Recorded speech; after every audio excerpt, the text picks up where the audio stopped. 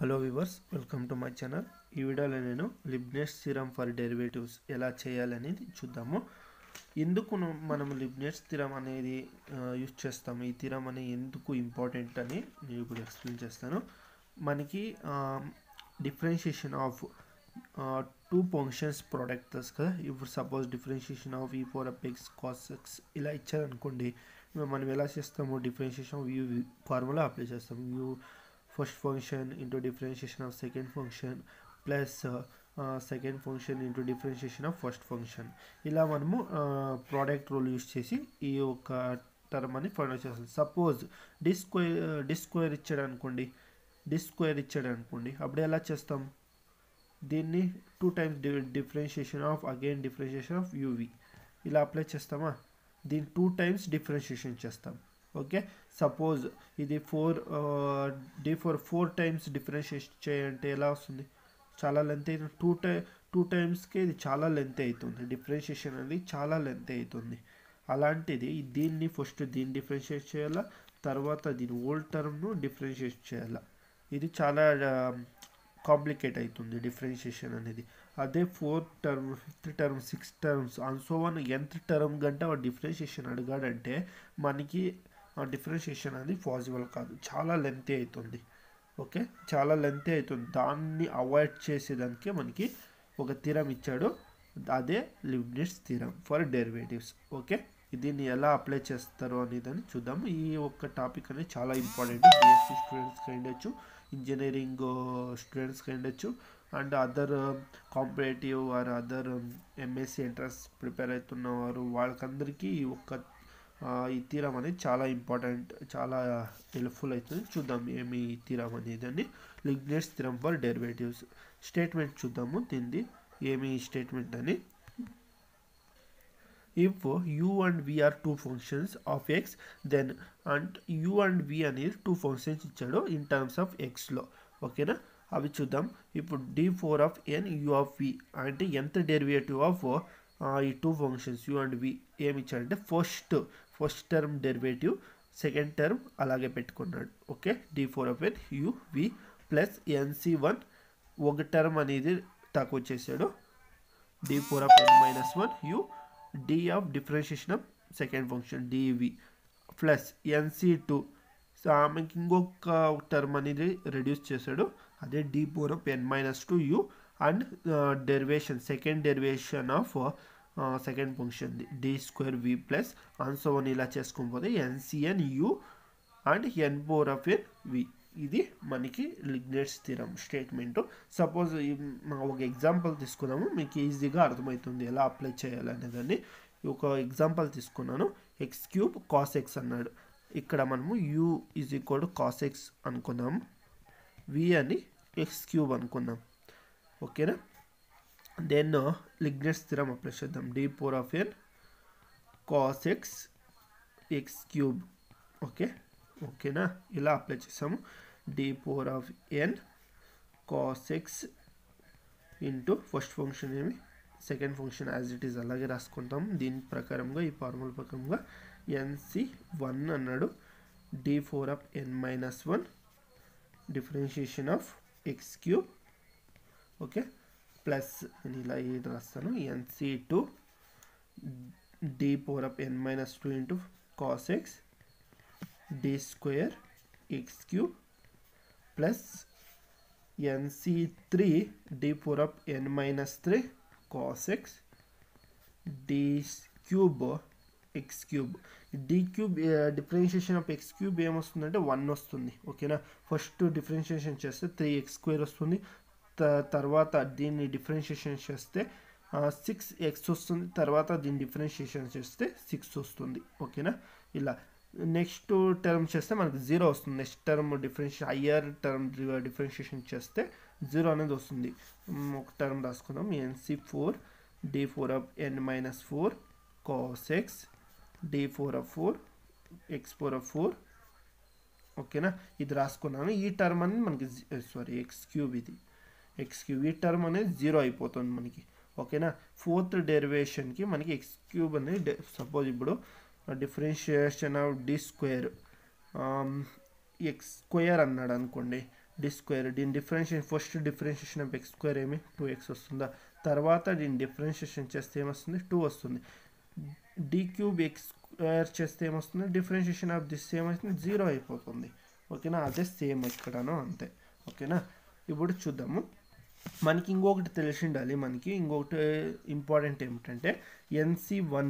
మనకి formula NC1 ఎలా suppose NC1 ఎలా రాస్తాం, దీనికి ఒక నేను ట్రిక్ చెప్తాను ఎలా రాయాలి అని చూద్దాము. ఏమిటంటే ట్రిక్, సపోజ్ 5C2 అన్నాడు అనుకోండి, 2 టైమ్స్ 5న రెడ్యూస్ తక్కువ రాసుకొని పోవాలి. అంటే ఎలా రాస్తామంటే చూడండి, 5 into 4. ఓకేనా, తర్వాత 1 into 2 ఇలా రాసి 2 టైమ్స్ రెడ్యూస్ చేసుకొని పోవాలి. 5 into 4 2 టైమ్స్ రాయాలి. 5 into 4 రెడ్యూస్ చేసిన తక్కువ రాసిండేది. ఆ తర్వాత 1 into 2 ఇక్కడ ఎంత ఉంటే అంత. ఓకే, దీనికి పర్టికులర్గా ఫార్ములా ఉంది NCR అని. NCR is equal to N factorial R factorial into N minus R factorial. మన ఈ ఫార్ములా అప్లై చేసే అంత నెసెసరీ లేదు, ఇలా డైరెక్ట్గా మనం ఇలానే చేయొచ్చు. సపోజ్ ఇంకొక ఎగ్జాంపుల్ తీసుకున్నాం. 6C3 అన్నాడు అనుకోండి, 3 టైమ్స్ 6నే రెడీ చేసుకుంటాం, తక్కువ చేద్దాం. 6 into 5 into 4 3 టైమ్స్ చేసాం. ఈ తర్వాత 1 into 2 into 3. ఎంత సింపుల్గా ఇంతే. ఓకే, అదే NC2 అన్నాడు అనుకోండి, 2 టైమ్స్ 5 రాయాలి. N into N minus 1 1 into 2. Okay, అదే NC5 అన్నాడు 4 అన్నాడు అనుకోండి, N into N minus 1 N minus 2 N minus 3. Okay, 1 2 3 4 అయినా ఇక్కడ 1 into 2 into 3 into 4 ఇలా మనము రాయాల్సి ఉంటుంది. ఇలా రాస్తాం. ఓకే, తర్వాత దీన్ని రాద్దాం. d4 cos x అంటే మనకి జనరల్ స్టాండర్డ్ ఫంక్షన్ ఉంది మనకి d4 nth డెరివేటివ్ ఆఫ్, నేను ఆల్రెడీ ఎక్స్ప్లెయిన్ చేశాను ప్రీవియస్ 2 వీడియోస్లోను, చూడండి. d4 cos x అంటే ఏమిటి, జనరల్ ఫార్ములా ఉంది మనకి a4 cos of ax plus b plus nπ/2 అన్నాడు. అదే d4 sin x అంటే ఏమిటంటే జనరల్ ఫార్ములా ఇది a4 sin cos దగ్గర sin వేసుకుంటాం అంతే, sin of ax plus b plus nπ/2. ఇంతే సింపుల్. ఈ రెండు స్టాండర్డ్ ఫార్ములాస్ యూజ్ చేస్తాం ఇక్కడ. d4 cos x into X cube is equal to d4 cos x ఏమి, ఇక్కడ b టర్మ్ అనేది 0, ఇక్కడ b ఇంకా ఇది general formula cos x plus cos of ax plus b formula ఇలా ఉంటుంది. ax ప్లస్ b ఫార్ములా ఉంటుంది. ఓకేనా, cos of ax plus b formula ఉంటుంది, sin of ax plus b formula ఉంటుంది, cos of ax plus b formula ఉంటుంది, ఇది sin of ax plus formula ఉంటుంది. ఇది జనరల్ ఫార్ములా. ఓకే, ఇక్కడ ఎక్స్ కోఎఫిషియంట్ ఎంత 1 అంటే ఏ వాల్యూ 1 అండ్ b ఇక్కడ b లేదు, ఎనీ కాన్స్టెంట్ టర్మ్ లేదు కాబట్టి 0. ఓకేనా, అంటే ఇది ఎలా అవుతుందంటే 1/4 1 ఉంటుంది.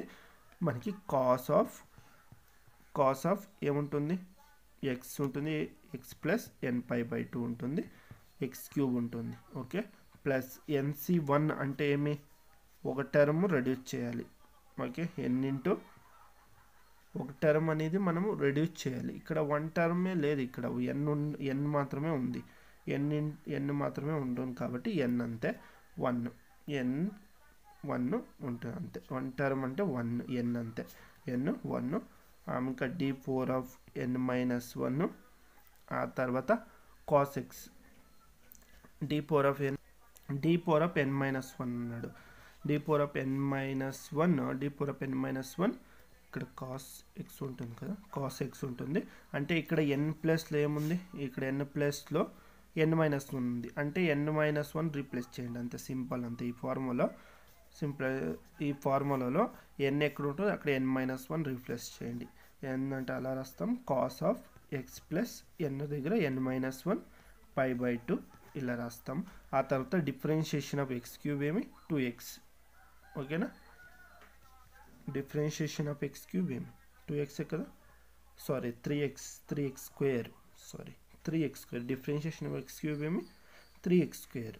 ఓకే, ప్లస్ NC2 అంటే 2 టర్మ్స్ తక్కువ చేయండి, n into n-1 1 into 2 d4 n-2 అంటే n దగ్గర n-2 రీప్లేస్ చేస్తే ఏమొస్తుంది మనకి cos of X plus N minus 2 pi by 2 ఇలా వస్తుంది. డిఫరెన్షియేషన్ ఆఫ్ 2 టైమ్స్ దీని డిఫరెన్షియేషన్ ఏం చేస్తుంది, ఫస్ట్ టైం ఇక్కడ చేసాము, తర్వాత ఇంకొకతో డిఫరెన్షియేషన్ చేస్తే ఏమొస్తుంది 6x వస్తుంది. ఇక్కడ 6x వస్తుంది ప్లస్ ఇక్కడ n 3 టైమ్స్ తక్కువ చేయండి, n into n minus 1 n minus 2 by 1 into 2 into 3 ఈ term nc3. Okay, d power of n minus 3 అన్నాడు. d power of n minus 3 అంటే in place of n minus 3 plus చేస్తే ఏమొస్తుంది cos of X plus n minus 3 pi by 2 ఇలా వస్తుందా. దీనికి differentiation చేస్తే ఏమొస్తుంది మనకి 6 వస్తుంది. తర్వాత ఈ టర్మ్ 0 అయిపోతుంది, ఎందుకంటే differentiation of d4 of 4 of X cube ఏమి ఇక్కడే మనకి 6 వచ్చేసింది. దీన్ని అగైన్ డిఫరెన్షియేషన్ చేస్తే 0 వస్తుంది, దాన్ని ఇంకా ఈ టర్మ్ అనేది 0 మనకి. ఓకే, తర్వాత దీన్ని సాల్వ్ చేద్దాము. X cube cos of X plus N pi by 2 as it is అలాగే ఉంటుంది. తర్వాత ప్లస్ ప్లస్ ఎన్ అలాగే ఉంటుంది. Cos of X plus N minus 1 by 2 పై అన్నాడు. ఎలా రాసుకోవచ్చు దీన్ని మనము, cos of X plus N pi by 2 pi by 2 inside multiply చేస్తే ఎన్ pi by 2 minus pi by 2 ఇలా ఉంటుందా. మనకి మైనస్ అనేది కామన్ తీసుకోండి, మైనస్ కామన్ తీసుకుంటే కాస్ ఆఫ్ మైనస్ టీటా అనేది కాస్ టీటానే ఉంటుంది, అంటే మనకి ఇలా వస్తుంది. కాస్ ఆఫ్ మైనస్ కామన్ తీసుకుంటే pi by 2, okay, pi by 2 ఇక్కడ మైనస్ అని కామన్ తీసుకుంటే పై బై 2 ప్లస్ టీటా ఈ ఫామ్లో వస్తుంది మనకి. అంటే cos of pi by 2 value ఏమి, cos of pi by 2 value ఇక్కడ మైనస్ తీసుకుంటే ఇది మైనస్ అవుతుంది, కరెక్ట్, ఇది మైనస్ అవుతుంది కదా sir. No, pi by 2 minus తీసుకుంటే ఇక్కడ మైనస్ ఉంది, ఇది ప్లస్ అవుతుంది, ఈ టర్మ్ అని మైనస్, అంటే పై బై 2 మైనస్ టీటా. ఇది pi by 2 minus theta first క్వాడ్రంట్లో all the trigonometric functions are positive. Then cos of cos 180 minus theta 180 ఉంటే మనకి ఏమొస్తుంది, సారీ ఇది 180 90 ప్లస్ 90 మైనస్ టీటా 90 ప్లస్ 90 ఉంటే మనకి సైన్ అది cos pi by 2 minus theta ఏమొస్తుంది మనకి, కాస్ పై బై 2 అంటే 90 మైనస్ టీటా సైన్ అవుతుంది, సైన్ టీటా వస్తుంది. ఓకేనా, ఇలా మనం చేయాలి. ఇక్కడ దీన్ని ఇదేమొస్తుంది మనకి కాస్ మైనస్ తీసుకుంటాం కదా, తర్వాత కాస్ 90 మైనస్ టీటా ఫామ్లో వస్తుంది మనకి sign of X plus N pi by 2 ఇలా వస్తుంది. సైన్ టీటా కదా, ఇది టీటా. ఓకేనా, మైనస్ కామన్ తీసుకుంటే ఏమొస్తుంది minus cos theta value, cos of minus theta cos టీటానే ఉంటుంది.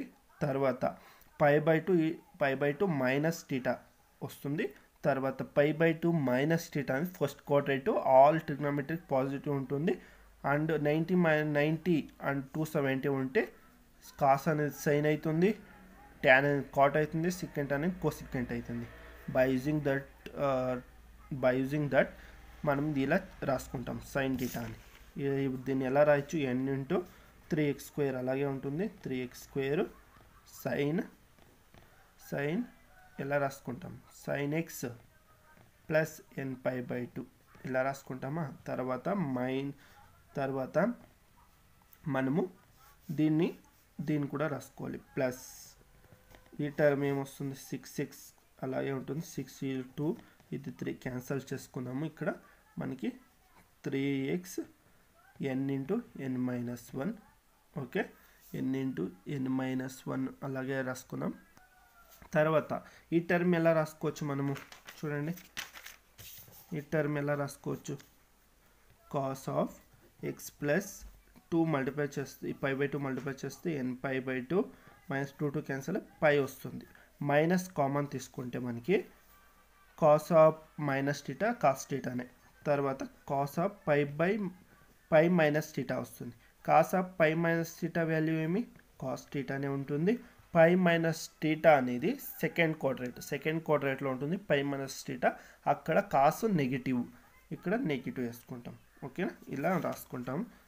ఇదేం రాసుకోవచ్చు ఇప్పుడు మైనస్ ఇక్కడ రాసుకున్నాము, minus of cos of X plus N pi by 2 okay, ఇలా రాసుకుంటాం.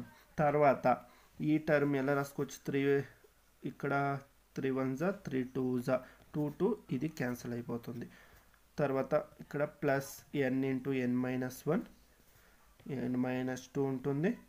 తర్వాత ఇది మల్టిప్లై చేస్తే ఎలా వస్తుంది మనకి, ఎలా రాసుకోవచ్చు, cos of X plus npi by 2 minus 3pi by 2 ఇలా వస్తుందా. 3pi బై 2 అంటే 270, ఓకేనా. మైనస్ కామన్ తీసుకుంటే కాస్ ఆఫ్ మైనస్ టీటా అంటే కాస్ టీటానే 270 ఉంటే ఏమో 90, 270 రెండు ఉంటే సైన్ అండ్ కాస్గా కన్వర్ట్ అవుతుంది. ఇక్కడ మనం సైన్ రాసుకుంటాం, ఓకేనా. 270 మైనస్ టీటా, 270 మైనస్ టీటా అనేది 270 మైనస్ టీటా అనేది థర్డ్ క్వాడ్రంట్ 270 మైనస్ టీటా అనేది థర్డ్ క్వాడ్రంట్లో కాస్ నెగిటివ్, దానికని సైన్ అనేది నెగిటివ్, దానికి minus sine theta. Okay, cos అనేది నెగిటివ్, దానికి మైనస్ సైన్ టీటా. తర్వాత ఇక్కడ దీన్ని ఇక్కడ మైనస్ రాసుకున్నాము, ఇక్కడ సైన్ ఆఫ్ టీటా అంటే ఎక్స్ ప్లస్ npi బై 2. ఇలా మనకి సాల్వ్ అయింది కదా. ఇప్పుడు కాస్ సైన్ సపరేట్ రాసుకున్నాం, cos and sign term separate రాస్తే కాస్ కామన్ తీసుకుంటే ఏమొస్తుంది, X plus npi by 2 common తీసుకుంటే ఏమొస్తుంది. తర్వాత దీన్ని cos X plus npi by 2 common తీసుకోవాలి, కామన్ తీసుకుంటే ఏమొస్తుంది, ఇలా వస్తుంది మనకి. నెక్స్ట్ ఇది కామన్ ఎక్స్ క్యూబ్ అండ్ ఇక్కడ 3x minus 3x n into n minus 1 వస్తుంది. Cube minus n into n minus 1 3x, okay, plus ఇక్కడ సైన్ కామన్ వస్తుంది, sign X plus npi by 2 sign X plus npi by 2 common వస్తుంది. Next మనకి ఏమొస్తుంది, ఇక్కడ n 3x square and minus n into n minus 1 into n minus 2 3nx square minus n into n minus 1 into n minus 2. This is our required answer. ఇలా మనము by using లిగ్నెస్ rule use చేసి, లిగ్నెస్ theorem use చేసి మనము problems అనేది చేస్తాము. నేను next వీడియోలో ఇంకా కొన్ని ప్రాబ్లమ్స్ చేద్దాము, ఇంకా ప్రాబ్లమ్స్ సాల్వ్ చేద్దాం. నెక్స్ట్ వీడియోలో నేను ఇంకా కొన్ని ప్రాబ్లమ్స్ సాల్వ్ చేస్తాను. Thanks for watching. If you like this video please like, share and subscribe my channel. Thank you.